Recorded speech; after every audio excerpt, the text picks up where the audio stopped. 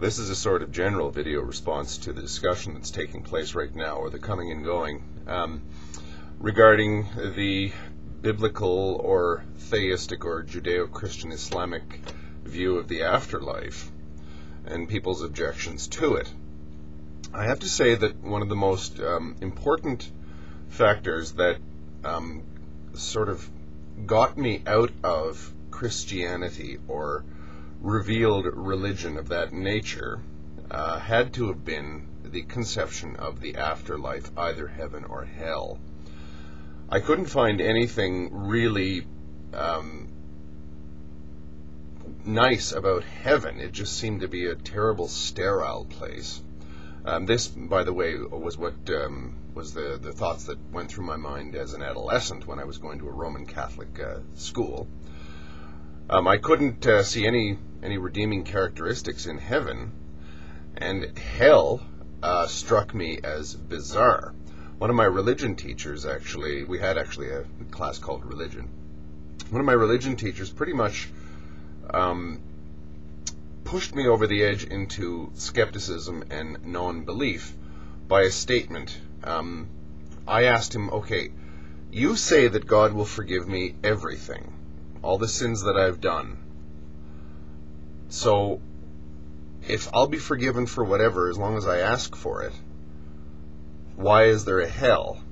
To which he replied, yes, you'll be forgiven, but you'll still end up in hell.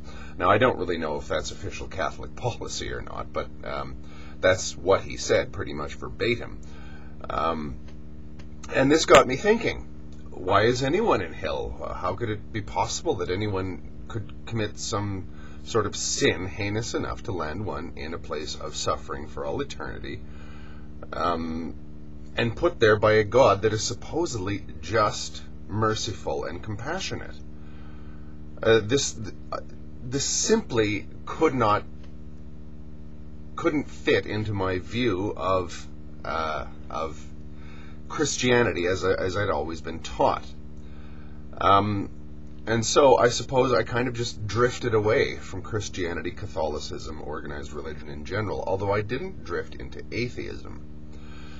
And again, I think that the only way that I can actually see these things, heaven and hell, having any meaning at all is allegorically.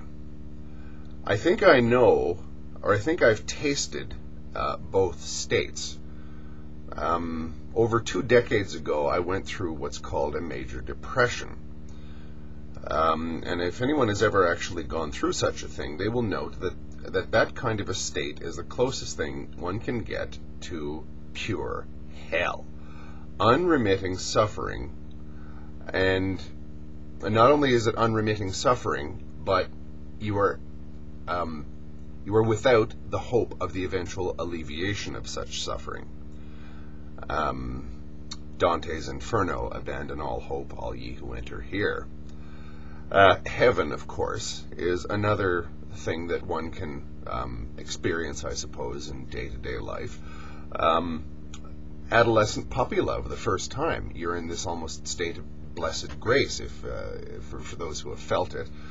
Other things, you can be ecstatic when reading poetry that moves you in a certain way, or singing a song, or listening to a piece of music, or any number of other things can do it. Any number of, I suppose, peak experiences, meditations, whatever. I can see how heaven and hell can exist as states, but for them to exist, or for them to make any sense at all to me, they have to be independent of time. In other words, they are simple states. It's not a question of eternal anything. It's just a state where you feel wonderful or you feel as bad as one can possibly feel.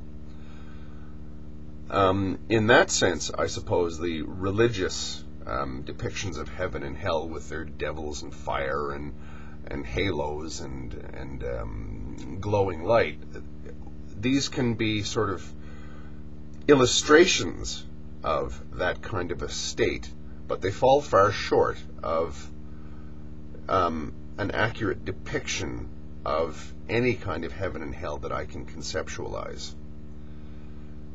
Thank you.